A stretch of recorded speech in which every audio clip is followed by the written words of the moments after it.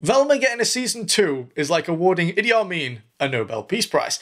It is one of the few television shows where it is factually correct to state that it is one of the most hated television shows of all time. Last year we had a great time dancing around the bonfire that was season 1. I have genuinely never in my life seen such universal disdain for a series. And though it pains me to admit this, the unanimity of the backlash to Velma was greater than that of even Rings of Power. And if you were there for that, you know how nuts that statement is. Usually, new movies and TV shows go on a large swathes of hate for pandering and catering to audiences who don't care for, or in a lot of cases, just outright despise the IPs that these ESG-dependent parasites use as skin suits to make money. And Velma is certainly no exception to this rule. Mindy Kaling used the Velma series in order to pander harder than a Libyan dictator stuck in a drainpipe. Even Chinese conservation levels of pandering couldn't save her from the tsunami that was the Scooby-Doo fanbase. And believe me, I one time during my review of season 1 accidentally called the Mystery Machine and the Mystery Mobile, and those absolute maniacs did to my cheeks whatever Moses did to the sea and gave me a biblical ass blasting. But forgiving a handful of maniacs, the Scooby-Doo fanbase, very much like the charge of the Rohirrim at Helm's Deep, joined we, the terminally online, in battle, and Velma was swiftly and decisively vanquished. The show, a bloodied ornament that was hung upon the YouTube homepage and displayed as a prize catch by we, the fishermen. Mindy Jinky just a little too close to the sun, and that was the end of Velma. That was, at least, until about a week ago, where I awoke to what I can only describe as a barrage of at least 2 whole text messages telling me, have you seen the news? And to my, as well as I would imagine most of the internet's surprise, HBO had actually gone ahead with and dropped a season 2 of Velma. I had genuinely written the rumours of a season 2 off as simply Friday Night Tights jet fuel copium, but slap me and call me Susan, HBO actually went ahead and did it. Lord knows why, but here we are. So, without further ado, let's take a look at Velma Season 2. How bad can it be? And with what I would say is a pretty appropriate start to a Scooby-Doo spin-off, the show kicks off with some sort of freakish ghoul. What brings you to our grisly crime scene? Well, I'm Amber, and I just moved here with my mom. Oh wait, no, actually, I think that's just supposed to be a human woman. But you look so cool, Amber. But you look so cool. But you look so cool, Amber. I prefer really not to speak. If I speak, I am in big trouble. In big trouble, and I don't want to be in big trouble. Honestly, I swear. Modern movie makers won't be happy until every single woman in entertainment looks like Chris Tucker in The Fifth Element. Ugh. What's that, brother? Ugh. Brother, ugh. And of course, this wouldn't be the Velma series without Velma herself being connivingly manipulative towards the emasculated simp that is Norville. If you've been ignoring me because I told you I love you and then said it was an accident, even more reason to talk. But, just in case casual audiences start to think, hang on just a moment, this Velma person doesn't seem like a very nice person. They have other characters tell you how wonderful she is. Velma, is that you? Or have kids wised up and started copying your brilliant mix of brains and bangs? And they're still doubling down on the completely overt and unfunny joke that Norville's dad, who looks remarkably like Shaggy. I wonder if he's supposed to be Shaggy. They're doubling down on the whole joke that there are perusers of that good. You have to forgive yourself, and more importantly, smoke all that weed I gave you. It helps. Oh, I so am. Oh my god, you get it, guys, because, a lot of people think that Shaggy smokes weed and it was just never mentioned, and it's a big joke in the fan base and has been for a long time, and honestly, it's really funny. How do you do, fellow kids?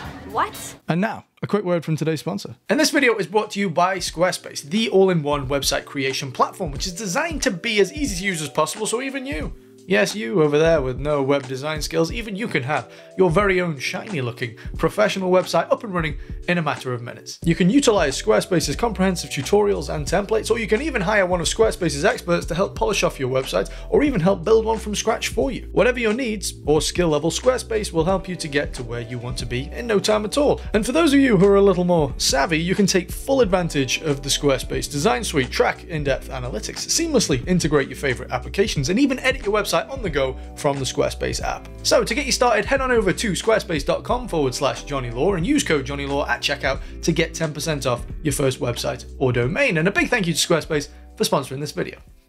So in the first season, the character of Norville was portrayed as this emasculated simp and was used as a beatstick for Fred to call a nerd, but apparently in season 2, in some sort of repentance for this abhorrent behaviour, apparently Norville's hot now. Under his dorky demeanor, bad clothes, and good grades, he is objectively hot. His bone structure's insane. Are you sure about that? And in what is a hilarious twist, Fred has now become a Catholic. 'Cause Freddy's partnered up with another smoking hot white dude.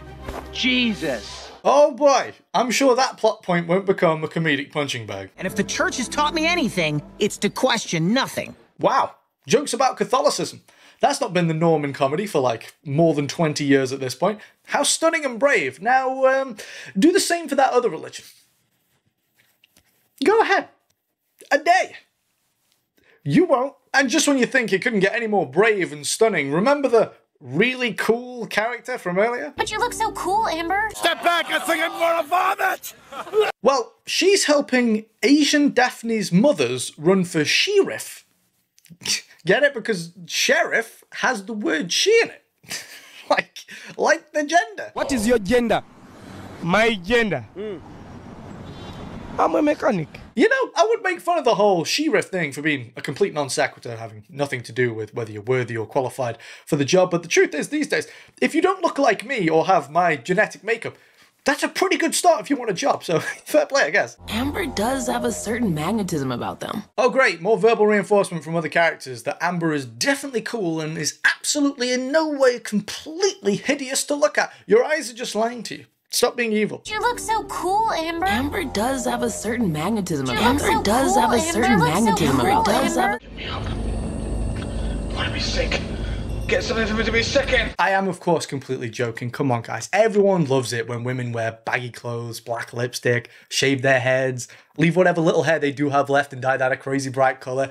Everyone loves that. I love that. You love that. Everyone loves that, right, guys? Every man over 50 looks the same to me. Oh, yeah, no, because when you think about it, I mean, like Eddie Murphy and Robert Smith. I mean, they're practically twins. I can't tell the difference. But on a serious note, though, guys, I would consider myself to be a connoisseur of stereotypes. I use them all. I mean, I study them all the time. And, I've not actually heard that one before. Do all men over 50 look the same? Is that a thing? I've literally never heard anyone say that before, but I don't know. And you'd travel in a pack too if people kept trying to recycle you. Hey, I'm glass, not plastic, idiot. But you can recycle glass and plastic. I don't understand the joke. Tradition, religion, superstition. When you remove the fun hats and free wine, they're just about controlling people with fear. Wow, what a remarkably unbased and surface level take on tradition and religion. Tradition is not about controlling people with fear. You utter maniacs. It's a social glue. It's an adhesive that binds a society together. Tradition is about respecting the sacrifice of your ancestors because their actions and beliefs birthed the societies in which you live. Their work gave you a head start in life. So we carry that baton in the hopes that if we follow in their footsteps, that one day when we pass that baton on to the next generation, maybe we can do the same for them as our ancestors did for us. When you remove the fun hats and free wine, they're just about controlling people with fear. Look, I'm not a God-fearing man myself, but if your take is that the only redeeming quality about religion is free wine, there's no helping you. I don't know what to tell you. Like, go outside, read a book, travel more. Like, religion gave us St. Peter's Basilica. Whatever Mindy believes in gave us Velma. Which way, man of the West? Then, now Asian Velma and the definitely not hideous Amber discover that not only the fact that a teacher and the sheriff have been murdered, but both of them have had their gentleman's sausages removed. Amber was probably quite excited by that idea. We found Cogburn and Mr. S, and they're not only dead, they're... Their dongs were removed. This is almost as bad as girls having their brains removed. Accidentally based Velma? Also, the show's whole shtick is, oh man, it's so boring. This is how it goes.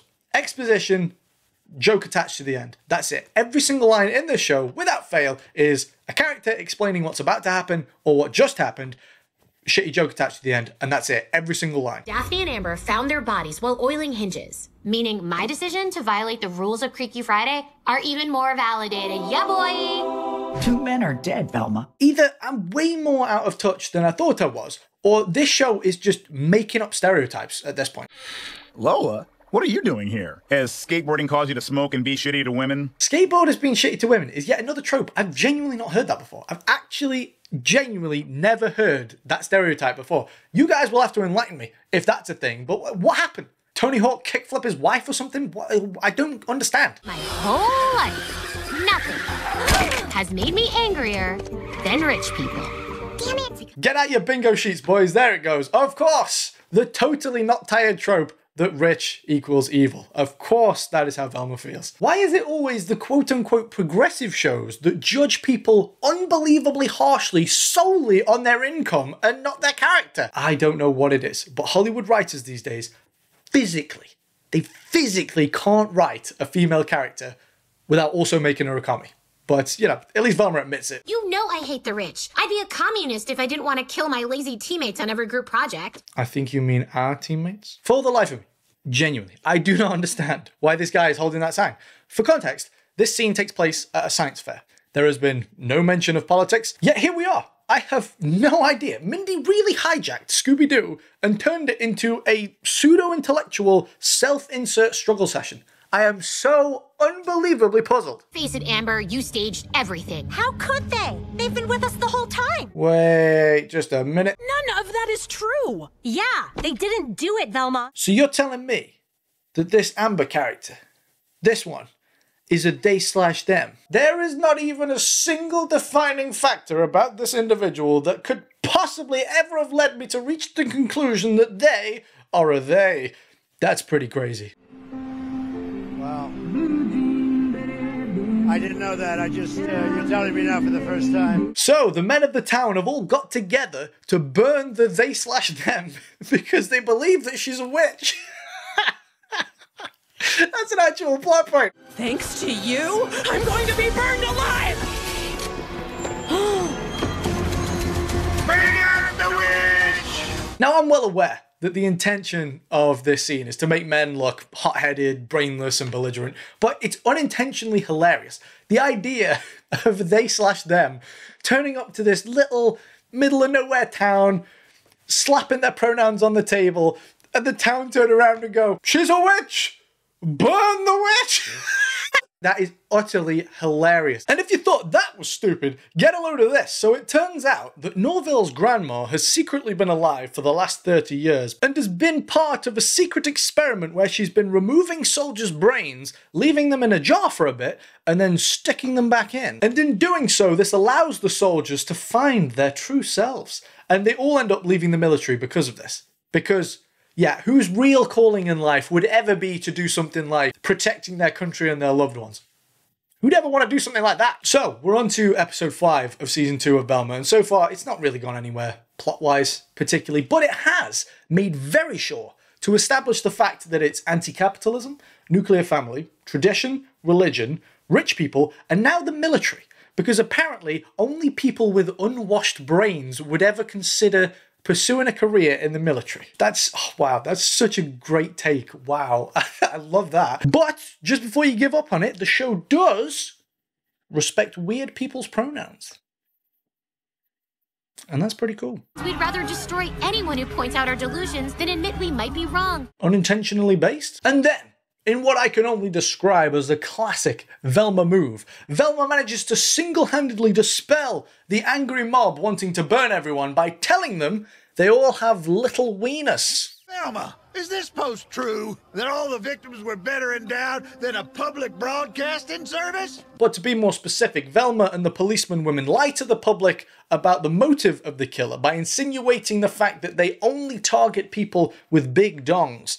And that means that all of the angry men with peckers leave, and then everyone claps, I presume, and probably gets murdered because that wasn't the actual motive of the murderer. The killer is only targeting men with huge dongs, so if you don't have a huge dong, stay here as long as you want. This show fucking sucks. Telling the truth always feels better, which is great. Well, Velma, if telling the truth is so important, why don't you tell us all the truth and tell us what your ESG score is, huh? Huh? I bet whatever it is, it's more than your Rotten Tomatoes score. Ha!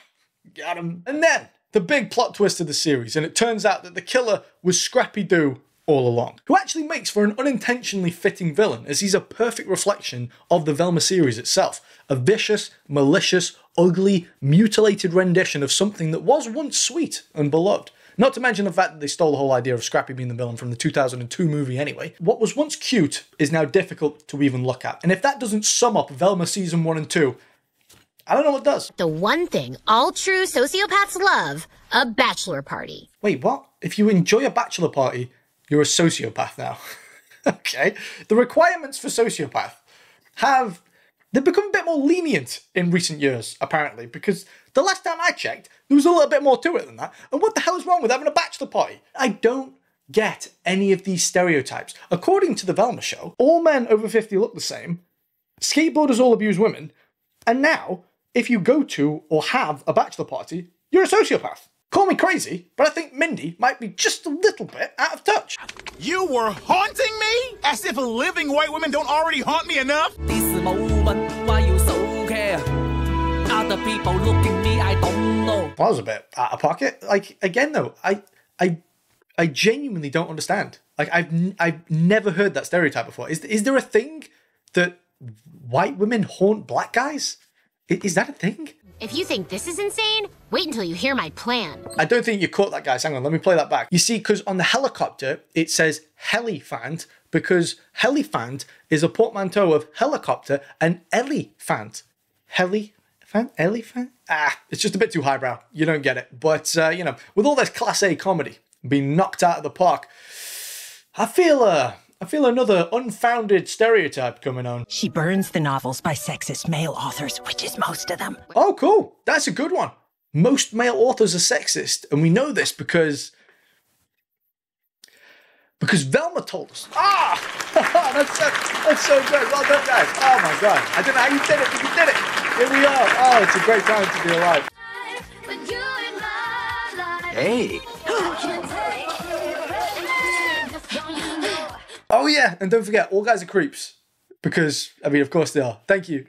Thank you, Velma. Very, very brave. Very cool. Thank you. Anyway, Velma is then killed by Scrappy and becomes a ghost, and that tees up the possibility for a season 3. Are you as excited as I am? You probably are. Well, I've got to hand it to Mindy. Season 2 was as uneducated, clumsy, and as occasionally malicious as season 1, so points for consistency, I guess. But my God, this show has no place being a Scooby-Doo spin-off. To use a term that was coined by someone who Hollywood is very fond of these days, we need to kick out the Hollywood bourgeoisie and all of these fake fans out of our favourite fandoms to once and for all put a stop to these toe-curling fan fictions. Gatekeep more, and I'll see you in the next one. And as always, a big shout out to the patrons and the channel members. We have the top tiers. These are the Knights of Law. We've got Infinite Dum-Dum, Pozobon, Flunky, David, Jax, Koss, Michael Turpia, Texas Lawman, ATS, Daggedy69, nice, Saint Nemo, Steve the Goat, Nystagmus, Michael, the Grand Admiral, Jordan62, and Satama Kano. To each and every one of the tier 1s, I thank you for serving the realm. The tier 2s, we've got Sayed, Dr. Melsky, Yonwich, Hadzu, Canada Gramachi, Mark Maiden, Sensei Fang, Mendicant Bias, Agent MO62, Stu Cheeks, Michael S, Rich Warwick, Legend Face, Kidnap Tiger, and we're welcoming Mona to the tier 2. It's great to have you. And of course, a big thank you to each and every one of the tier 1s. To everyone on this list, thank you for going out of your way to support me. I really do appreciate it. Thank you. And there we go. Another day, another video. Will you join me for my next one? You better do. You little bitch, you. But until then, take care of yourselves and I'll see you very soon.